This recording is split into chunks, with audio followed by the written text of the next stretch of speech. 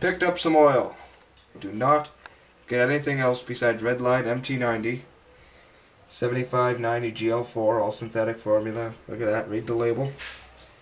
Transmission will take, if it's completely empty, 3.5 of these. Mine's not completely empty, so I only bought 3. Hopefully it's enough. 20 bucks a litre at Queen City Performance, what a rip-off. Yes, this is the stuff. Also, another one you can buy is Amsoil MTG. Basically any 7590 GL4 or GL3 is good. So there you go, you can read the stats on there. And my video turned out to be double the length, as usual.